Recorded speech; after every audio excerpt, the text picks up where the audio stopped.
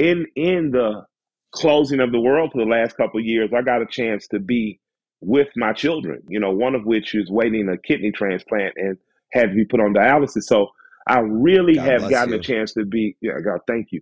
I really have gotten a chance. He's 19. His body. He don't. He thinks he's Iron Man.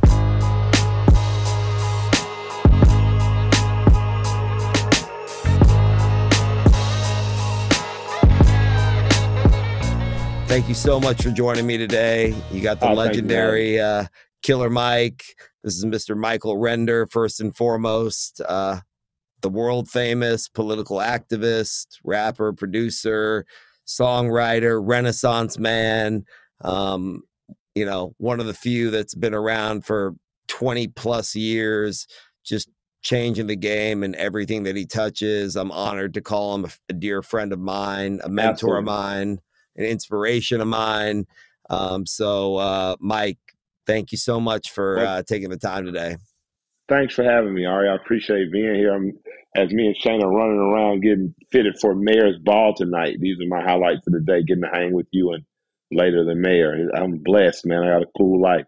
You've built your life, right? I mean, like you've built that. I want to kind of get into a couple of those little things because, as my book coming out and the podcast is around this concept of the gift of failure, right? And And I'm a product of. And when we were chopping it up, in Atlanta, what was that, a couple months ago or whatever it was, we saw, very much eye to eye that there's all this flex, there's all this stuff. And, gentlemen like you and I that had to build, everything that we have against the odds, more than, anybody, but, in my own journey as well.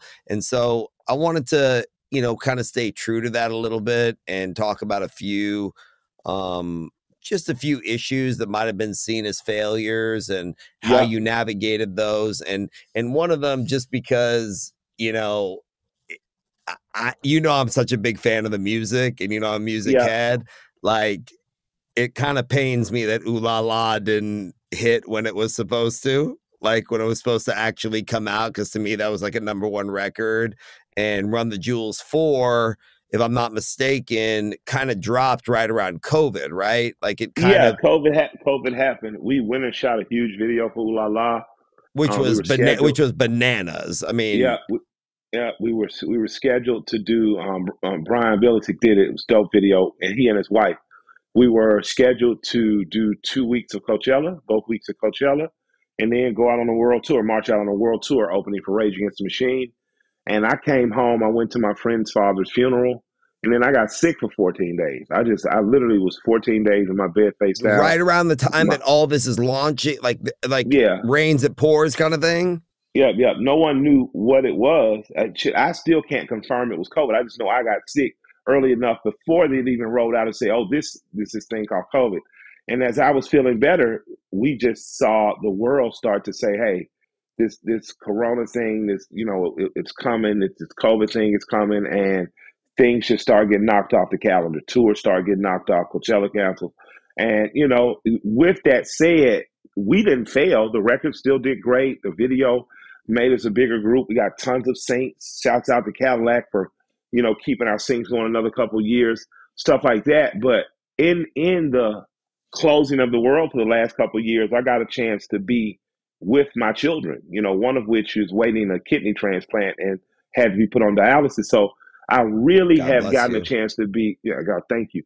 I really have gotten a chance. He's 19. His body, he thinks he's Iron Man. He's just doing what he does. He'll be good. He'll be good. He's got that he's got that holy aura. He's good. Shouts out to Pony Boy.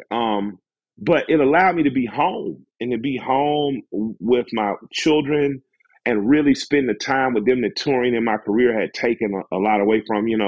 My wife travels with me a lot. So, she and our bond was pretty solid, but it's become, even better being able to just be home and experience some normalcy. So I can even say, even in this, the blessing of being able to connect with my family on a deeper level, whether it's my sisters or, other family members that are getting up in age, in their silver years. My 87-year-old aunt, I've gotten a chance to hang out with the last 2 years. So I can honestly say that in the failure of the world's health, that I found a silver lining of really being able to be home and to be a dad and a father and and to be in my community a lot more, to help a new mayor get elected in Atlanta and things of that nature. So I'm very grateful. I mean, that's amazing. You're always such a positive influence and in everything. A couple of things I wanted to talk to you about. Just look, when we were at the height of Black Lives Matters, I mean, you came on TV that obviously everybody in the world saw. It was super viral. And it's still hard for me to watch without getting emotional or even talking about it. But you single-handedly, lowered that temperature gauge. Like, things were so charged up, and the authenticity of what you said, the truth of what you said, and getting on that stage, walk me through, because obviously Black Lives Matter is a societal failure of epic proportions, that we even had to get to that level of that Yeah. be a thing. So I'm not a member of the organization, but Gotcha. the spirit of the organization, that Black Lives Matter, because Black people are human beings.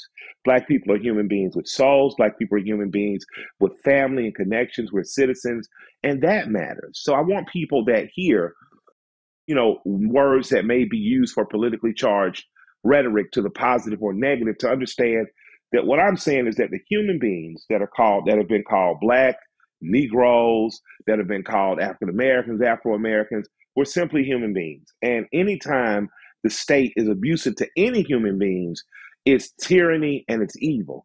When one particular group in particular, if my father can have the same complaints about the state that I do, then we have not progressed in a progressive enough way. You've I was hanging digressed. out. Yeah, we've digressed actually, but I was hanging out with Noriega, the rapper, my friend, and I was taking him to a food truck that Ti and I own called Bankhead Seafood, a You got to restaurant tell that us we more just about that too, because I know y'all are invigorating that new restaurant. yeah. Y'all are on some major stuff, so hopefully we have time to get into that Yeah, we'll too. talk about it. Absolutely. I was cracking bottles of champagne, eating fried fish and shrimp, smoking blunts. I wasn't smoking blunts, but Nori and the homies were.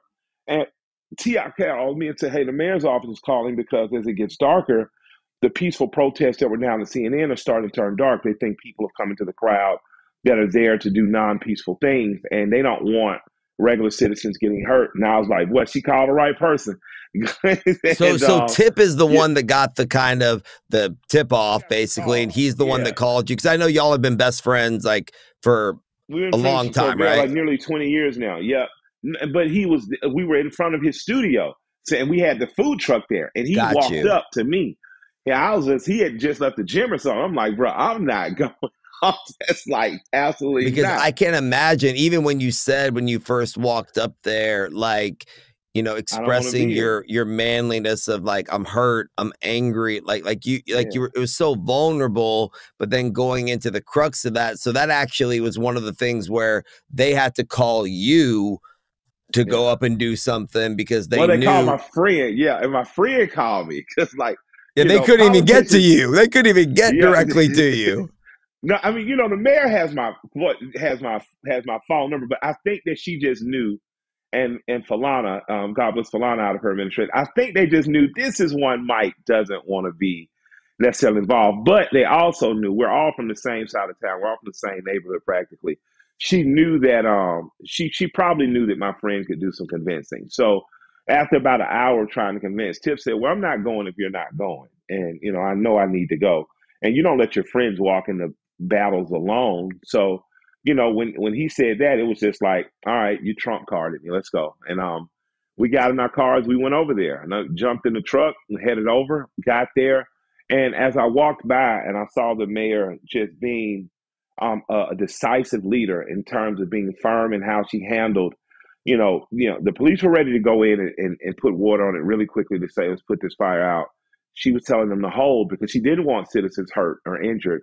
And then, me, T.I. Joe Beasley, who's a longtime civil rights organizer and a man of prominence here in Atlanta, we all got up there and we all just said our piece. We said what was in our hearts because we love this city.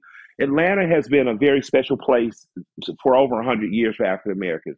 It's not Wakanda. It's not perfect. It's because Wakanda is a fictional place. But if I've ever seen anything that's close to what Wakanda could be if it were a real place, it's Atlanta, Georgia. There's tons of opportunity here for Tons. people who are non-white. I have friends here that are black whose families have been here for 100 years and more. My family's been here since 1950. So about 70 something, 72 years Damn, I didn't know we've been that. here. I have friends who have come from foreign countries who have been able to make, their parents have come here and made a way. It is truly a city of opportunity, and I value this city for that. As I travel the world about 4 or 5 times now, I know that people who often look like me don't have this opportunity. And I don't care if you're in Perth, Australia. I don't care if you're in the UK. I don't care if you're in New York or Los Angeles. Sometimes there's just a lack of opportunity for people who look like me. Atlanta is the antithesis of that. There are tons of opportunity. Yes, it's going to be hard. Yes, you're going to fail some. Yes, it's not going to always work out. But when you get an opportunity, people value you for the work you bring and the content of your character. And you're not so much based on their prejudices or preconceptions about what you look like or where you're from. And I value that about the city. So when I was speaking, what I was speaking is to that nature. When I was speaking to the nature of a city that can produce a Martin King, I was speaking to a city that can produce the SCLC. I was speaking to a city that holds, for the major black colleges in Morris Brown, Clark, Morehouse, and Spelman. I was speaking to a city where a rapper who sings and dances for a living sits on the board of the High Museum of Art. That's just a lot of not, and you don't see that everywhere in the That's world. So I'm culture. I mean, very that's progress. I mean, absolutely, that's the epicenter of it. Like the way you're explaining, absolutely, I didn't really understand it as well as you're explaining it. So I'm really happy to learn that. That's actually very encouraging. yeah. So it's an opportunity. It's opportunity. It was opportunity in 1900 through 1910 when W.B. Du Bois and Booker T. Washington did the Atlanta conferences here. There's opportunity in the 30s when John Wesley Dobbs made sure that there was a black business district. There was an opportunity here in the 50s when Dr. King started, the civil rights movement here. There's been opportunity every decade in some way. And there's opportunity now in the economic upsurge that you see of black owned businesses, Well, you black already women know owned I'm a real businesses. estate guy, so you already know I'm looking in the neighborhoods as well to help further some of that stuff. So I'm seeing some of that, but on a much deeper level. And Yeah. what I love about you too, Mike, amongst other things, is aside from being the realest motherfucker like walking this earth, is like you're so well educated and so well informed, beyond the scope of whatever. Because me growing up, like I was listening to Goody Mob and Dungeon Family, Yeah, and like as absolutely. a hip hop head, and like there's this one persona of what like Killer Mike is for those of us that don't know. And I mean, winning Grammys with Outkast and like all the things that I'm sure people know as hip hop heads, but Yeah. it's such a breath of fresh air to listen to such an intellectual human being. And like you said, like I'm like you, man. I'm colorblind to everything. I'm half Iranian. I'm half German. I just wanted to see, really, what it is. And what I'm hearing from you is more like lives matter, like like meaning we're all the same, and it's like Well, like that well, equality, culture right? matters. Like, Like yeah, like sometimes people misinterpret, especially white folks. God bless their souls. They misinterpret colorblind as saying, "Well, I don't see color." Well, you do. You see what I look like. I see what you look like. sure. But what we acknowledge is character. I'm not going to acknowledge you Or based behavior. on exactly. Your character determines your behavior. Correct. If you got shitty character, Yep. you're going to That's have right. shitty That's right. behavior. That's right. If and so when Dr. King said judge people by the content of their character, he didn't mean that you're not going to see a Negro standing across from you. At that time, they called them Negro. He meant that you're not going to judge me simply based on physical appearances. You know what I mean? You're going to judge me by the work that I do, by the way that I treat other human beings. Muhammad Ali talked about not. He talked about he watched the way people treated a waiter. Forget how you treat the restaurant owner. How do you treat your server? I remember going by our custodian in elementary school and Frederick Douglass High School every day and speaking to him and him speaking to kids. He was as respected as any teacher or administrator.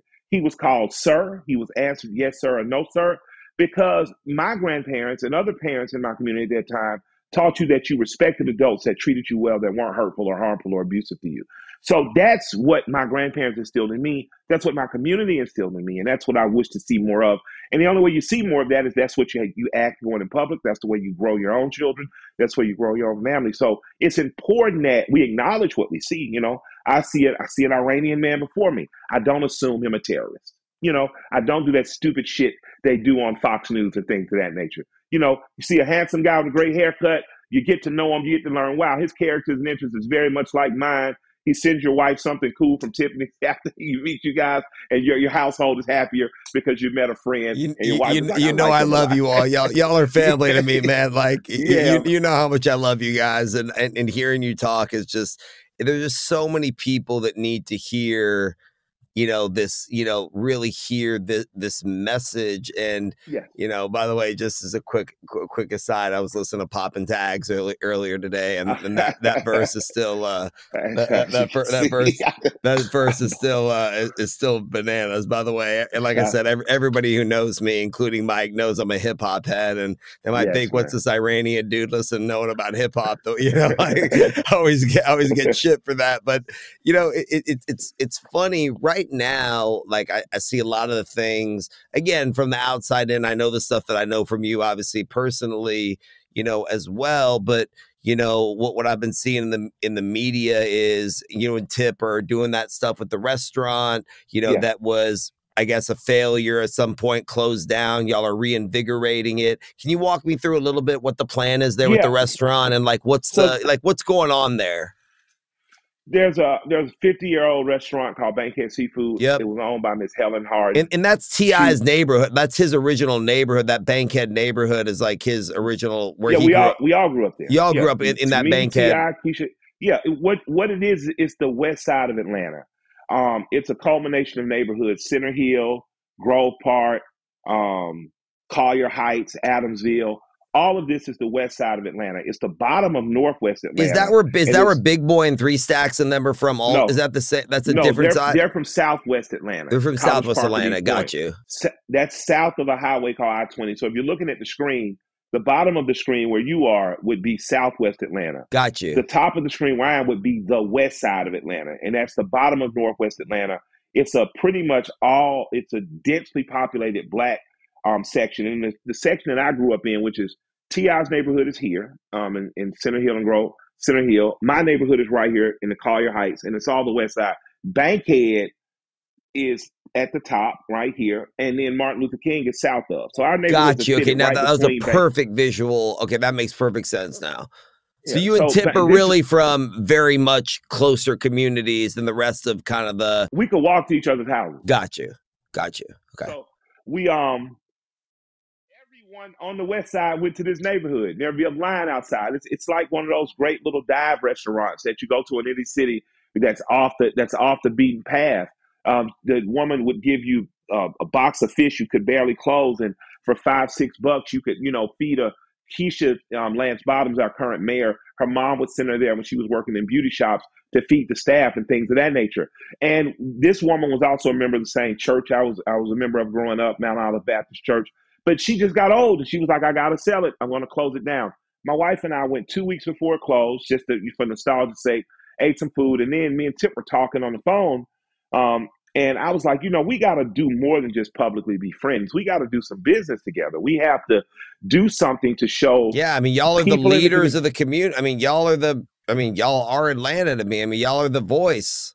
Yeah, we're homies. So people knew we were homies, but it's important to me that young people start to see we should start doing business. And you're also business aligned, not just friends, not just, and also African-American owners and the inspiration that applies to everybody. And by the way, holler at your boy when you're buying real estate and doing real estate. What's up? I didn't get the call. Mentorship. I was waiting for the message to be like, yo, me and Tip are doing this restaurant. Ari, what's up? You throwing some stacks in? You're gonna help us do what's up? I'll holler at your boy. Like, I'm ready. I told Tip the same thing. He's developing 143 unit retail and living space just down the street. He bought the old grocery store and is building that.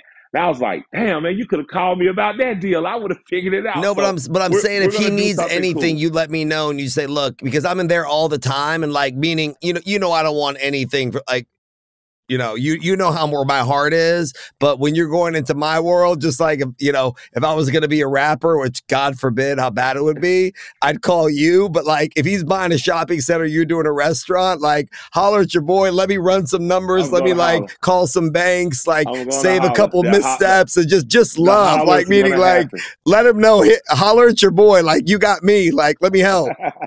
The hollering's happening. Shayna's actually taking one of the properties we own now, and that's what she wants to develop into some affordable living. So the hollering is going to happen. Oh, But it'll be I'm there. very proud of him for doing that. But he calls me about a week later. He says, "Hey, I got a call from on Bankhead Seafood, and this is how much it's going to cost us to acquire it. There'll be some additional costs in terms of getting the actual recipes and things, but this is how." And I was like, man, I was just going to buy a Dodge Demon. He was like, well, I told my wife about it. She was like, well, it's the second time you're not going to be able to buy a Demon. The first time was in a small apartment complex we bought, and this time it was a restaurant. So I still don't have a Demon, but I own a restaurant.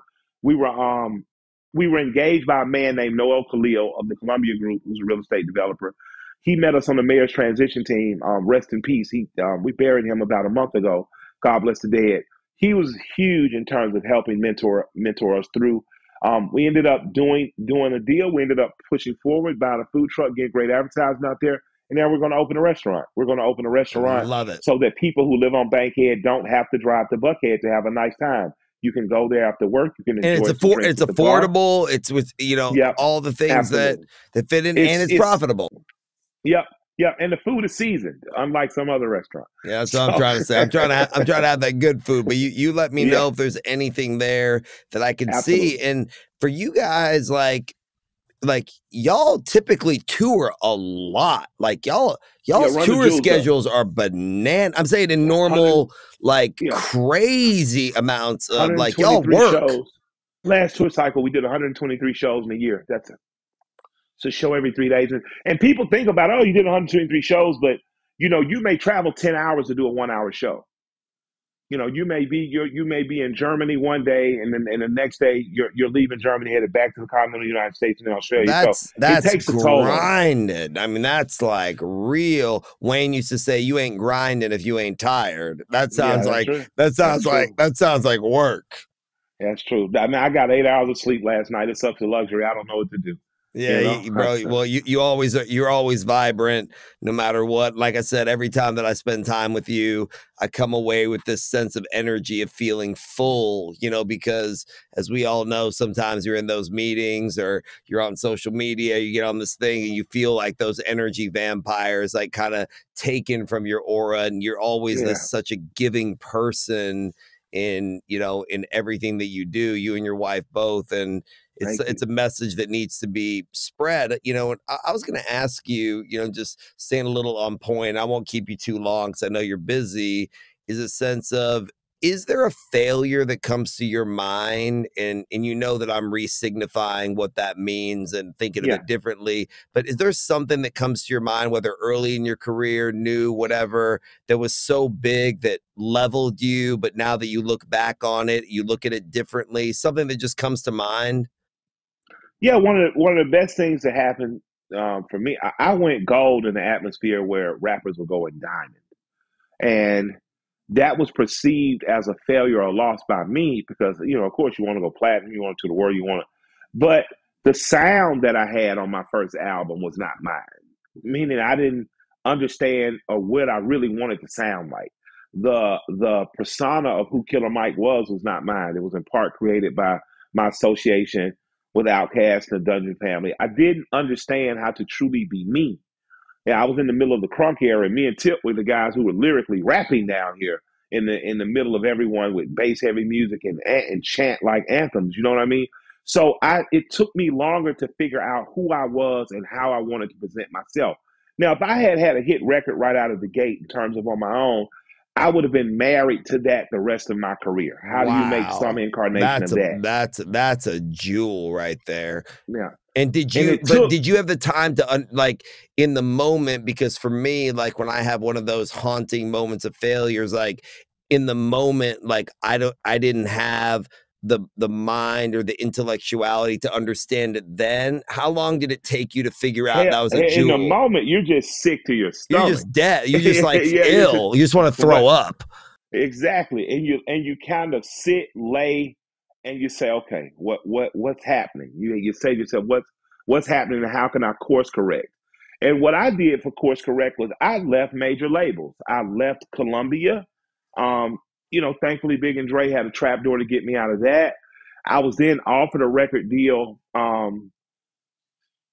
by Virgin Records at the time, and I was offered a sum of money over 100 grand. I think a Challenger, whatever, Charger, whatever the new car Mopar Dodge had out at that time, and I walked away from that deal. And I'll never forget walking away from that deal, and everyone thought I was crazy. At Yeah, the because that's label real at Purple bread. I mean, Records. that's real Yeah, money. and I was just like, I can't give up the freedom for money again. I can't do that. Preach. And I went on a Say that one mixtape more run. time. Say that one more Can't time, give up Mike, freedom because for money.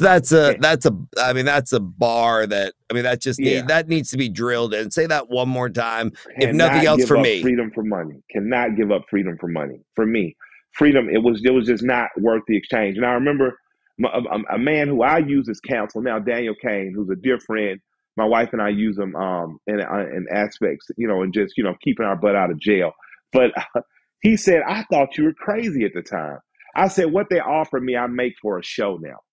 And that's just my half. So, what they offered me for albums in my career, I make just going out and working an hour, 20 minutes a night now. So I don't, I said, and he says you bet right on yourself, and I said I knew I was betting right. I just didn't know how long it takes. It took me longer. I tell people all the time, it took me 10 years to become an overnight success.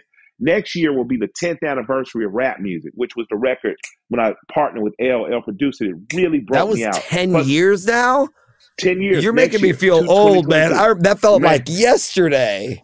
for me too. And I look around and I'm in a different place, in a different place, but different space. But I can say the year before the record dropped, Rolling Stones highlighted a record I had called Ric Flair on Pledge 3. Pledge was my mixtape series. I pledge allegiance to the grind, get Yeah, rich I remember. I independently, remember. right? So Ric Flair placed in their top 50. We didn't have a publicist. No one pushed it on Rolling Stone. Someone over at Rolling Stone said, I like this record. I'm helping this kid get some It was visibility. dope. And that's what gave me the energy and the want to keep going.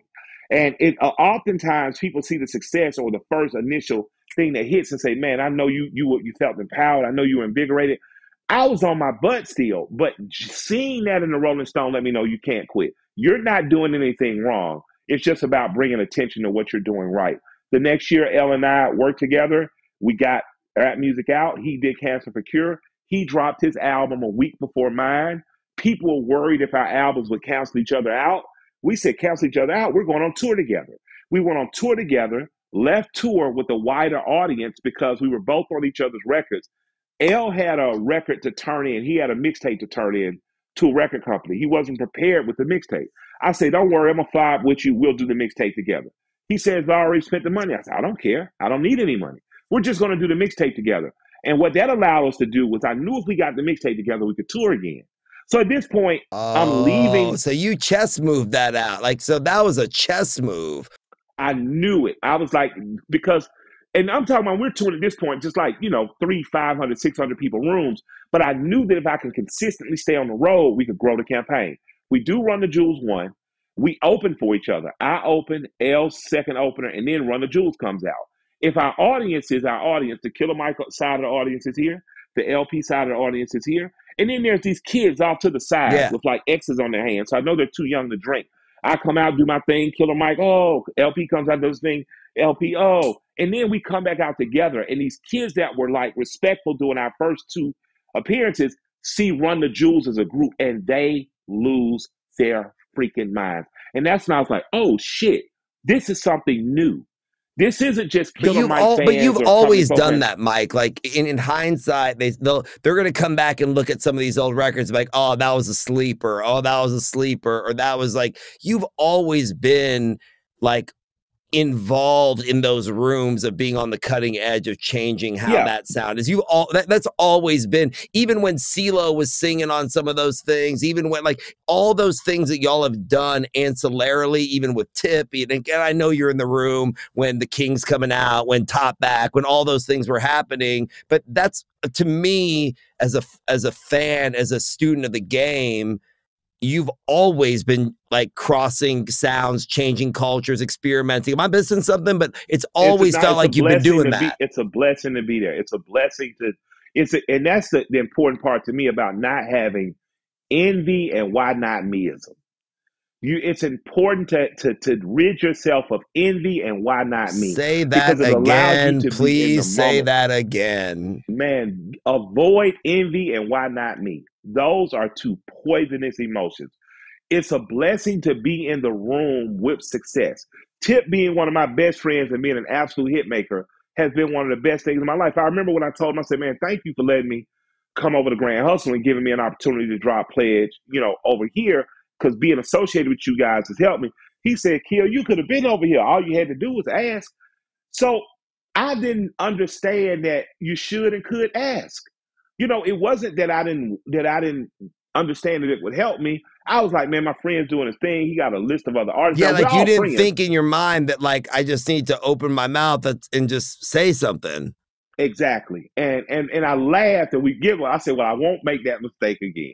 And hence, we've not only went on to make music together since, we went on to become business partners in a deeper cut of friends. But I've learned so much along the way. I don't regret it. I don't. The last 10 years of my life has been the most prosperous financially, but the financial prosperity comes from the life lessons I have learned. And that authenticity continuing to evolve, right? Because I absolutely. just see it more and more, and like everybody's watching at this point. I mean, it's I watched Tip on your show the other day, which was love and respect. Yeah, and it was beautiful, man. Like, I mean, just hearing him, I mean, such an intellectual man, obviously had a lot of things that he's dealt with, in his own life. But that man's, I remember when I'm Serious first dropped and like just listen to that sound and like, yeah, I'm a student of the game. So I'm watching that happen, but be able to continually evolve into these different roles as well, into acting and all those different things. But knowing that, a man like you that is a Renaissance man to me, like that's the way, like someone asked me, about you, the other day, something came up in passing. It was like, oh, I was with a dear friend of mine.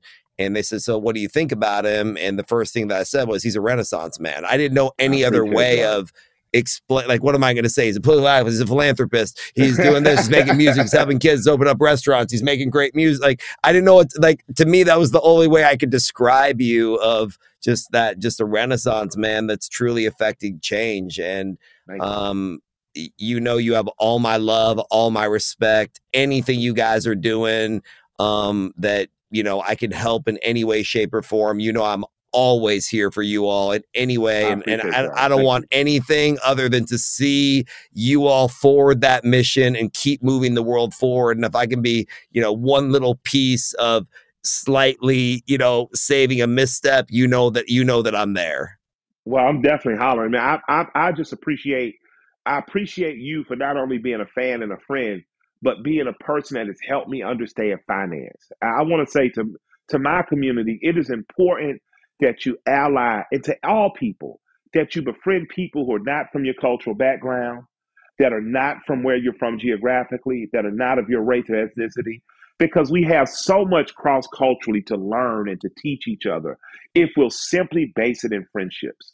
If we'll plant that acorn, it'll eventually grow into an oak tree if properly cared for.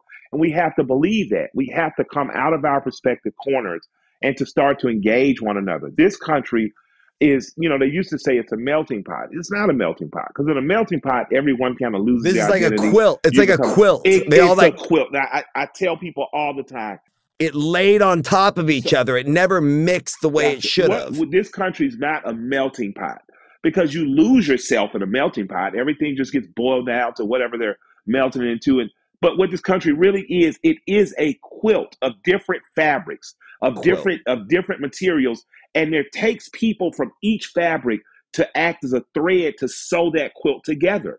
I still have the 50-year-old quilts at my great, or 30-year-old quilts, 40-year-old quilts that my great grandmother stitched right next to me. She used some of my blue jeans as material, some of my sister's dresses, some of my grandmother's old fabrics, and they're the most valuable piece of items in my house because I saw her stitch these things together. You would have never thought they should go together.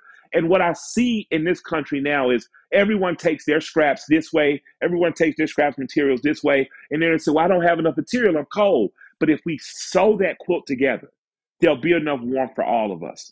If we begin to cooperate, I'll never forget hearing a story. I don't know. I was reading in English class in high school about a stone soup. There was a town that was starved. It was doing some war. There was a big ball of water. Someone started boiling. They put a stone in it. Then someone came and put a carrot in it. Then a tomato. Next thing you know, it was meat in it. And next thing you know, the whole town could eat because everyone had contributed something. And that's how I view this country.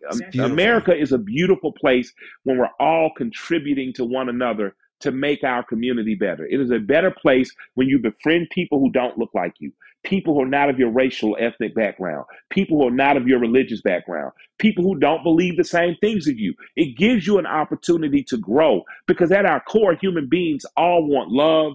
We all want respect. We all want an opportunity for future generations to have it easier and not have the same hardships we have. They'll have their new hardships to conquer and fight. And I truly believe that's the way. I think we need more of this, not less of this, to be the best potential country we can be and world, to be honest.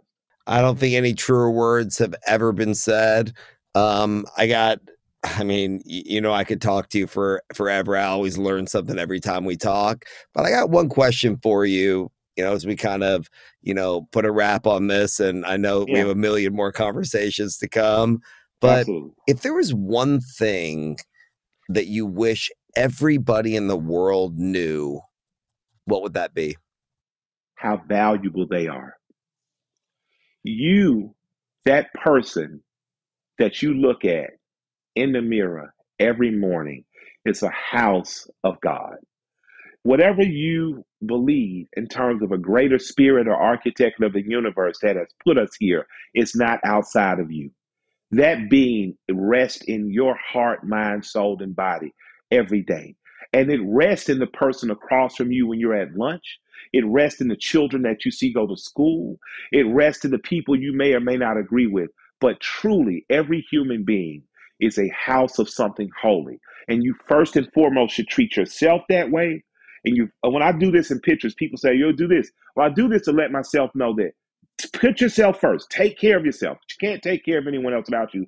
But I'm always Amen. under the umbrella of God. I'm always under the umbrella of a grander creator. So if anything, I want people to know you, just as you are, as imperfect as you are a high and holy being.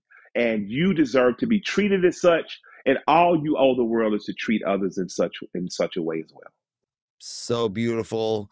Mike, love you, brother. Love you, brother. Love to everybody in the family. Send my love to everybody. And let me know whatever I can do, little or small. You know that I'm always here for you. Thank you so much for taking the time. And this is valuable things that everybody needs to hear. And we're going to definitely share it with them. And I'm going to be coming down to see you in Atlanta sooner than later. And please bring the family to Austin. Get down here. Let's spend some quality time and chop it up. Absolutely. Love and respect you, brother. All love. Talk to you later, man.